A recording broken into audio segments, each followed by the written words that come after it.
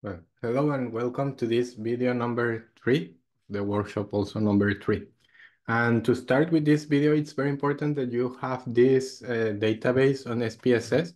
The important thing is that you have the variables that matter for your model. So for each of your, depending on your group and depending on the relationship that you want to test, for example, I think group number 1 is financial stress and student happiness, so the connection between these two. You need to have all of these variables plus the control variables in your SPSS dataset. That's something that you can do, or you can just borrow my dataset. I will also share it with you, but be careful because this one has a lot of data. Like it has all the variables, the 86 that we have. So maybe that's too much. Maybe it's better if you use your own dataset. So whatever is your choice, it's important that you have the data on SPSS. So the first analysis that we are going to do, because actually the previous video was only input data, the first analysis that we are going to do is that something that we call the internal reliability test. Maybe you remember from the trustworthiness lecture about this concept, internal reliability test.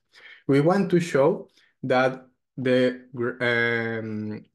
variables that we have are actually showing or we are actually measuring what we want to measure. The variables that we have are actually measuring the concept that we want to measure.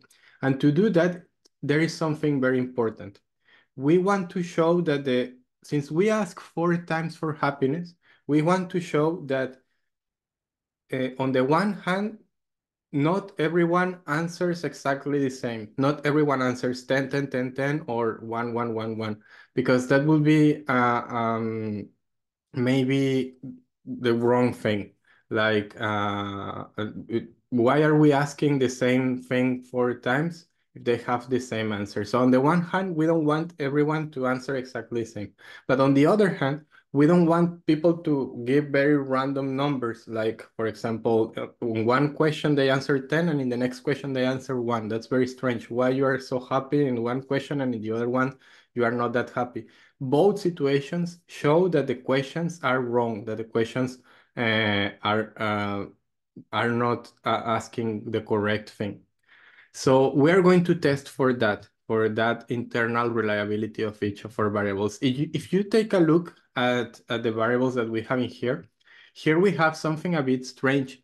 The person in here responded to happiness as 6, 4, 3, 9. It seems a bit weird, right? Like maybe 3 is too low. Then we also have some numbers in here, 10, 10, 10, 10. That's what we don't want. But we cannot, just by looking at it, say if it is reliable or not. Just with that, we need to do the test, because maybe it's only one person who answered like this. Maybe it's only one person who answered like this, or maybe it's still okay. That's what we need to do the test.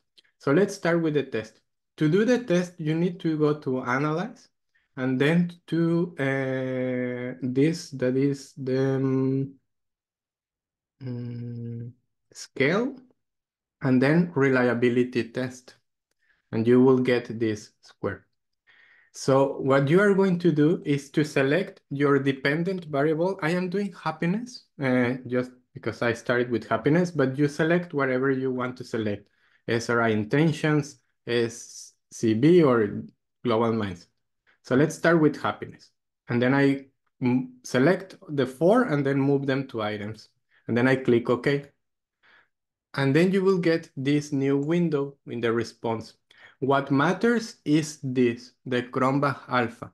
We generally assume that we want to be somewhere in between the 0.5, 0.6 minimum and no more than 0.9.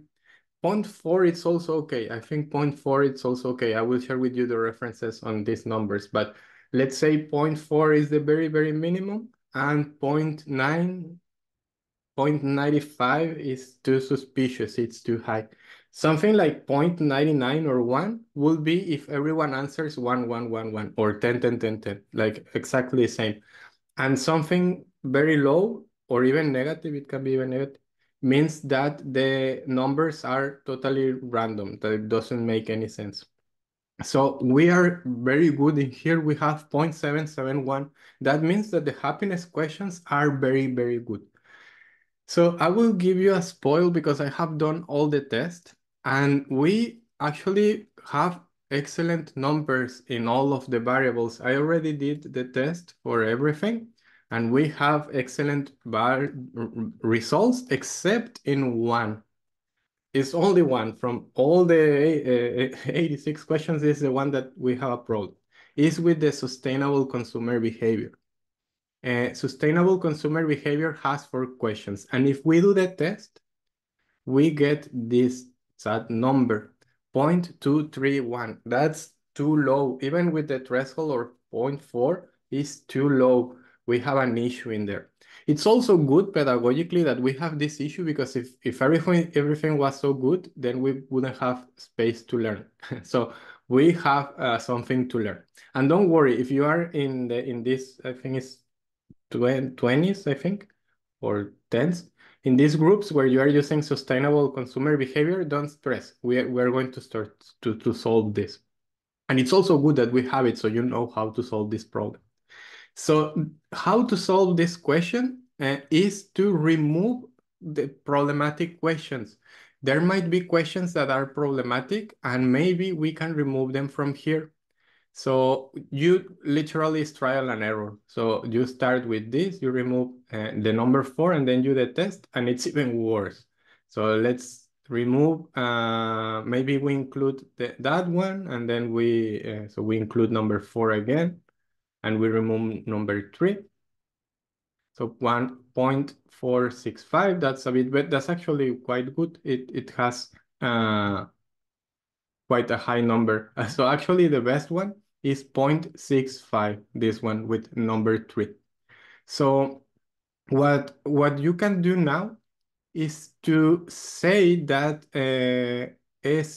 SCB, I mean, like you should do the combination of everything. I already did it, and I know that SCB, that if we remove the 3, that's the one that's creating the problem. If we remove that one, we have 0.465, which is okay. It's a bit low, but it's still okay. It's still on the threshold. You do the test and you will see which one is better. So in this case, take note of this, especially these groups who are doing sustainable consumer behavior. We had to remove question number 3 because it was creating problems. If you take a look at the survey, question number 3 is actually a bit strange. Question number 3 asks if you shop in online, I think, do you shop in big stores? I think that's the question. So I believe that that question can be a bit problematic. I go shopping in large stores. Maybe in the context of Sweden, that can be problematic because big stores kind of dominate. So it's almost impossible that someone doesn't shop in a large shop. That is different in other countries, context or countries. I believe this paper is based in Italy, and maybe there is different. Or I can tell you in Mexico, there are people who never go to Walmart. So in other contexts, it's possible. Maybe in Sweden, it's impossible. I actually think if you take a look at the numbers, nobody answered never or totally disagree. So probably because of the context, SCB3 is problematic. Still is quite low. So I think we might have, maybe it's not the best instrument, but it's still all right. Besides this SCB, everything else works. I have done all the tests and everything else works. So you do it as well. If for some reason you identify a better combination that I did, let me know and we can work on that. But so far, let's keep SCB1, SCB2, and SCB3 as the questions for SCB if you're dealing with that. So basically what you need to do in this part or this step of the analysis is to do the Cronbach-Alpha test of all of your variables. So also for financial stress, if that matters to you, look, it's very good, 7.6. Also for, I will pick a random one, like relationships. 773 is very, very good. Actually, it's not that common that we get these very good variables. Another quick thing is that for professional aspirations, I don't know why we only have 4 questions. I don't know, maybe it was my mistake when doing the survey. Maybe I missed one. But even with 4 questions, it works very well. So no problem at all.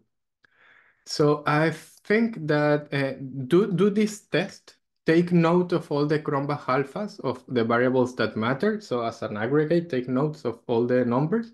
And it's only SCB where you will have an issue. And you solve that issue by removing SCB3, which is problematic, and then it works out well. So that's the end of this video where we tested for internal validity.